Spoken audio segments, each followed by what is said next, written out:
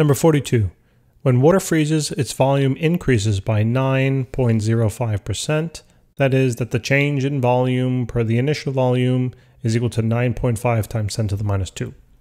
What force per unit area, aka pressure, is water capable of exerting on a container when it freezes?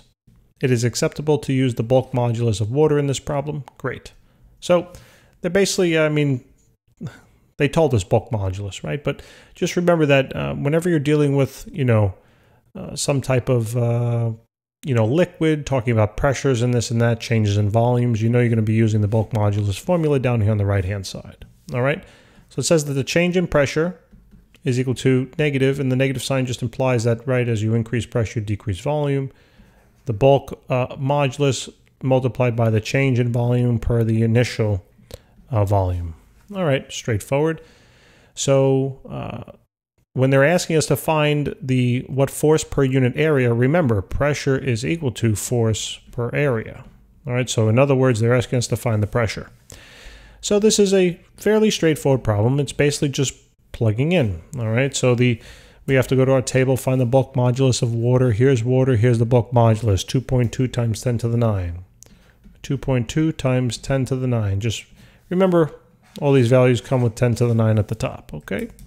So that's going to be multiplied now my percent change, right, which it worked out to be 9.05 times 10 to the minus 2. Okay, cool. So all I got to do is calculate now, right? So let's see. So we get 2.2 times 10 to the 9 times 9.05, right? 9.05 times 10 to the minus 2. And wowzers. We get 1.99 times 10 raised to, let's see, 3, 6, 7, 8. 8 newtons, right? That is a tremendously large number. That's like 199 million newtons. Okay, that's a tremendously large number. And, it's not newtons, right? It's really newtons per meter squared. Okay, so that's how many newtons there are per square meter. And that's an insane amount, right? We can even, we can break this down into, can even think about, what it might be per square centimeter. And if I had to do that, basically I would just take this value and divide it by 10,000, just like we did in the prior problem. So if I were to do that, it would be 1.99 times 10 to the 4th now, newtons per square centimeter. All right? Now, how much does this force actually relate to in,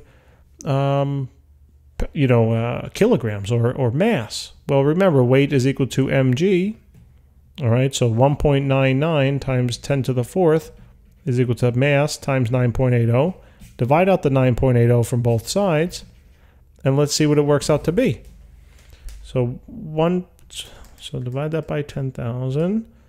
Let me do that first, and then simply take it divided by 9.8. So 2,031, right? Or so, 32, whatever.